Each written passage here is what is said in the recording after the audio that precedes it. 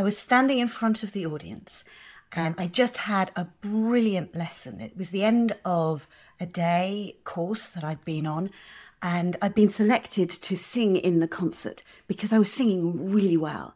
And I stood in front of the audience and I really wanted to prove to them that I could sing, that I was a good singer. Hi, I'm Hattie Voelcker from Find Your True Voice, and you're listening to the Courageous Performer podcast, a podcast designed to help you feel comfortable and confident in front of any audience.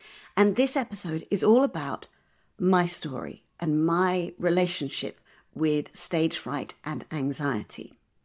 So there I was, standing in front of an audience, and I'd been there many times before. So what happened? The same thing that always happened. My knees started to knock. I tried to introduce the pianist and I called him by the wrong name. And the technique that I had nailed just an hour beforehand disappeared. The audience became fuzzy and my nerves kicked in. Yet again, I was back to singing badly in front of an audience because of my nerves. At that point, I was convinced that if I learnt how to nail my vocal technique, then everything else would fit into place. That suddenly my nerves would disappear because I'd be able to stand in front of the audience and know that I was going to do a good job. And therefore, I wouldn't have to be nervous. All I had to do was nail my vocal technique. But what I discovered was, no matter how much progress I made in my lessons, when I stood up in front of the audience, I went back to the old habits. The nerves kicked in, my brain went to mush. I would forget words, I'd become tense, and everything would feel so much more complicated. The reason I'm telling you this is that I have not always been the confident person you hear and see before you. I faked it for a long time. I pretended I was confident. Nobody I met would have said that I was not confident, but I felt like a fraud because I was just faking it. I was pretending I was confident. And it was actually this really brittle confidence. And that really affected my voice in terms of my singing. In fact, it also affected my voice as a barrister. When I was training to be a barrister, I found that when I started doing the advocacy, my voice suddenly went really high and shaky. I managed to get over that. I managed to be able to talk in court sounding really confident. Never feeling confident, but sounding confident. However, with singing, the technique I needed for my voice was so much more complicated and fragile that all the tension I was holding in my body and my head was showing up in my vocal technique. So although I would unpick my bad habits in my lessons, when I got in front of an audience, I would go straight back to them because they were all caused by tension. And I remember about 18 months before this time I was standing in front of an audience, one of my coaching friends, because I was training to be the coach I am now in those days, so this must be about 10 years ago, she was coaching me around my singing and around going on a much bigger course. She suddenly said to me, "It doesn't sound like you actually enjoy singing, because the way I talked about singing, I talked about it like it was this battle. Performing became this battle for me, and I was determined to win it."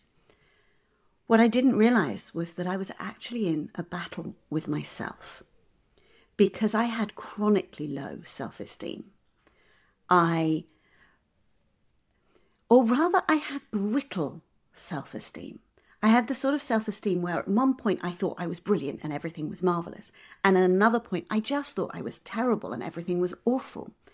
I spent more time thinking I was awful than thinking I was brilliant, because I was longing for somebody to tell me whether I was terrible or brilliant, someone to define whether I was good enough, because in myself, I didn't feel like I could tell if I was good enough or not.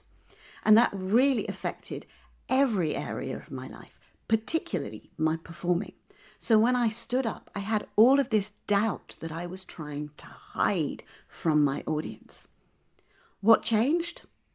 What changed was my relationship with myself. Because it's really hard to put yourself out and perform with real freedom if you don't like yourself. or you don't think you are good enough.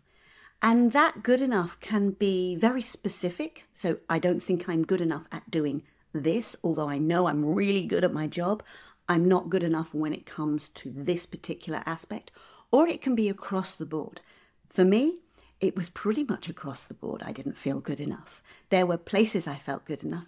And then I would lean into being arrogant because I was like, yeah, I'm definitely good enough at this. I've got to prove this to myself, because the underlying feeling was that I was not good enough. So I said, what changed? And what changed was how I felt about myself and my standard of good enough, because the standard I was setting myself for good enough was way higher than I was setting for anybody else in my life. In fact, if I met my standard for good enough, I would simply raise it. If I felt I did a good job, then I would start to pick it apart and go, well, I didn't do this well, and I didn't do that well, and I didn't do this well. And going back to that moment in front of the audience, I started to notice my knees knocking and thinking, everyone's going to see that. Please, knees, stop knocking. Sheet, stop shaking. I need to push my lips forward. I need to focus on my technique. And it felt more and more desperate. There was no forgiveness for me in my life. I either got things right or I got things wrong.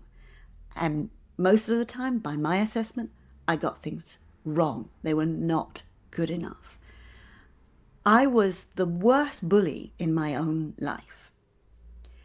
And I thought I needed to be that bully because I thought it was really important that I held myself to account, that I had these high standards. I kept striving to be better and better and better, that if I wasn't harsh on myself, I would slip back, that if only I could perfect my vocal technique, remember all my words, I would be fine and everything would fit into place.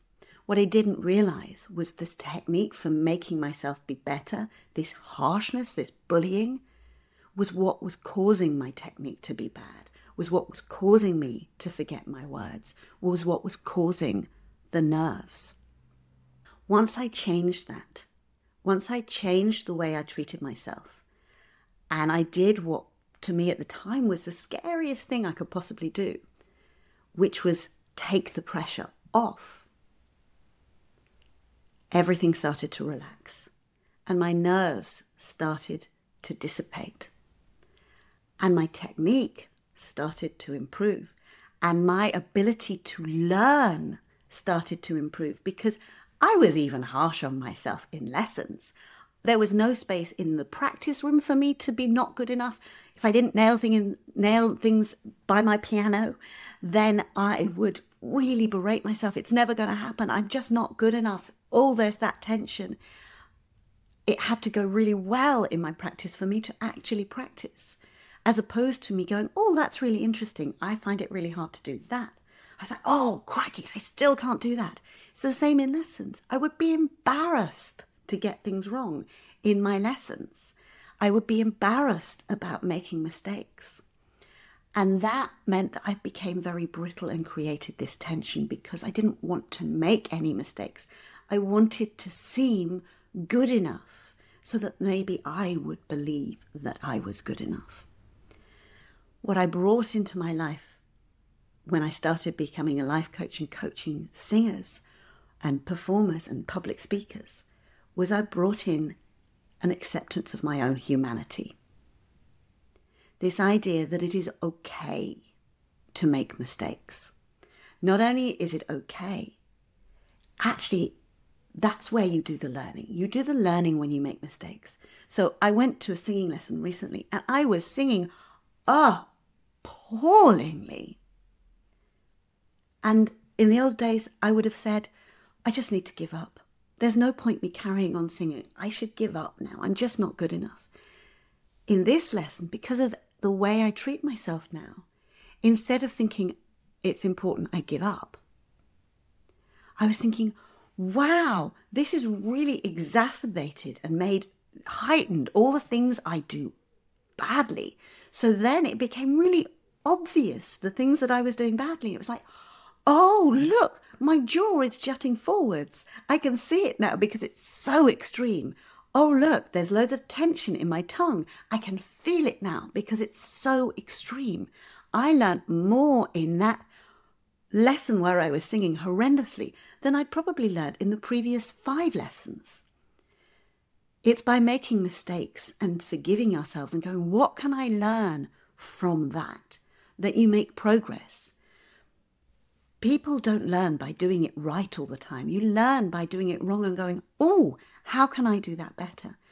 And you don't have to beat yourself up to do that, because the one thing that has really transformed my life is realizing that when I'm not hard on myself, I still want to do a good job. I don't need to be hard on myself to improve. I want to do a good job. Even when I'm going, oh, I made a mistake. That's okay. I still don't want to make the mistake again. I still want to improve. And it's easier for me to improve when I'm kind to myself, because then I don't bring this tension and go back to my old habits and bring in my old protective mechanisms for keeping myself safe. Instead, I just focus on that one thing I want to improve. So I don't have to reinvent the wheel every time I make a mistake, because I don't ping back to my old habits of all that tension.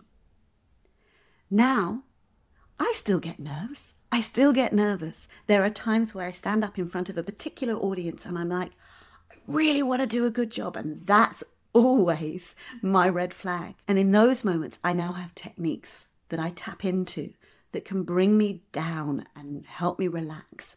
So I'm now perfectly comfortable doing a Facebook Live or a YouTube video. I'm perfectly comfortable running my own workshops, but put me in somebody else's workshop, I'd probably get nerves. So then I apply those techniques and I'm kind to myself. And then I learn how to react in those situations.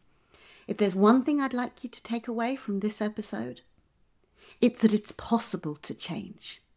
How you react when you perform, whatever your performance is, whether it's public speaking, whether it's doing Instagram videos, whether it's singing or acting, you can change how you respond. It's not part of who you are.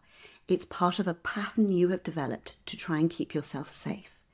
And you can change that pattern to a pattern that serves you better. I'm Hattie Voelcker from Find Your True Voice.